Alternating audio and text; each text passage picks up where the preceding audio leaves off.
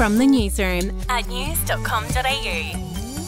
Hi, I'm Bronte Coy. And I'm Andrew Bucklow. And this is the latest from the newsroom. It's Tuesday, the 15th of March. We'll start in Victoria. A husband allegedly lit his home on fire in Melbourne's West yesterday while his wife was inside.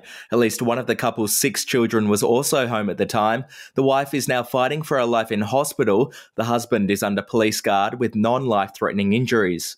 To the UK now, and Julian Assange has been denied permission to appeal against a move to extradite him to the United States. The US wants to put the WikiLeaks founder on trial in connection with the publication of 500,000 secret military files. Assange could face up to 175 years in jail if found guilty in the US. Still overseas now, and a female producer who works at Russia's main state-owned TV channel has been arrested after an extraordinary on-air protest. The woman ran on stage during one of Russia's most watched news programs, telling viewers not to believe propaganda and to stop the war in Ukraine.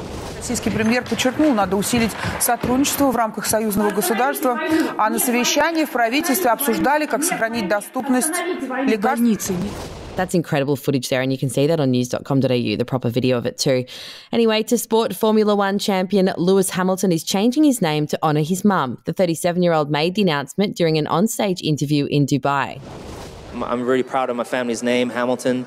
I'm actually, none of you might know that my mum's name is Labalasteer, and I'm just about to put that in my name because I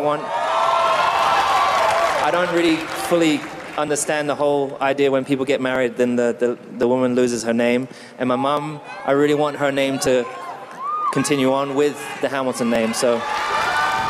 Alrighty, to showbiz, country music legend Dolly Parton has shocked fans by publicly refusing one of music's greatest honours. Parton released a statement on social media today revealing that she will not accept her nomination into the Rock and Roll Hall of Fame.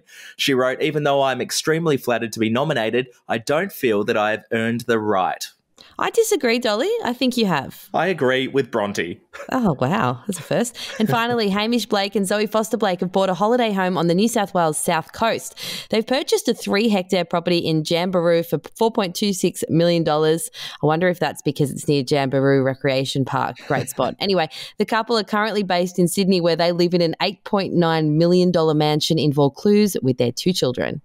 Now, if you're a footy fan, make sure you enter news.com.au's AFL and NRL tipping comps with $5,000 up for grabs in each code. You can find out more at news.com.au/win. That's the latest from the newsroom. We'll be back with another update soon. Get the latest from news.com.au.